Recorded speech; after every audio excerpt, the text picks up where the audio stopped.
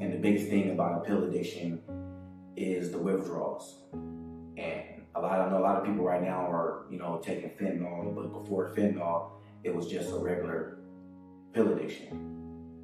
Just how the crack hit in the 80s, for our generation, it's prescription pills, fentanyl, and lean. It's a very, very bad opiate thing going on within, this country. And like I said, I started off, taking a few pills here and there, and my tolerance got up to 25 pills a day, to the point that I'm spending $350 a day just on pills, chasing my high. And, I would go inside people's houses and, burglarize their house so I can be able to take care of my children and also feed my habit. And the money that I was using to take care of my kids, the money that I was getting from, me committing crime, I would take part of it, take care of my kids, pay our bills, whatever I need to do, and the money that I should have been saving, I would get high with it.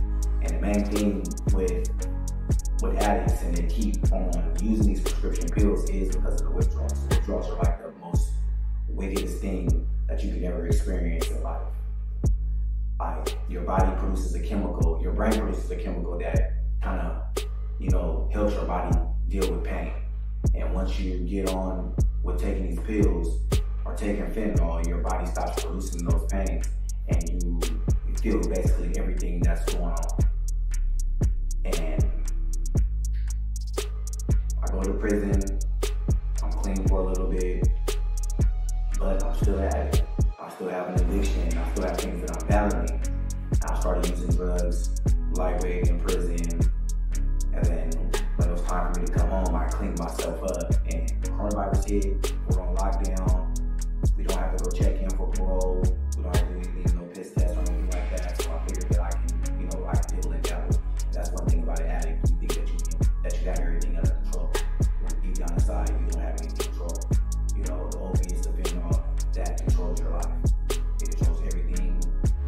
You being a man, you being a woman, you can't do anything without it. Like, I couldn't go to work, I couldn't do nothing without this pill or without this drug. So I started dibbling and dabbling every here and now and then, and next thing you know, it turned out to a full-blown addiction all over again. I seen 2016 starting to happen.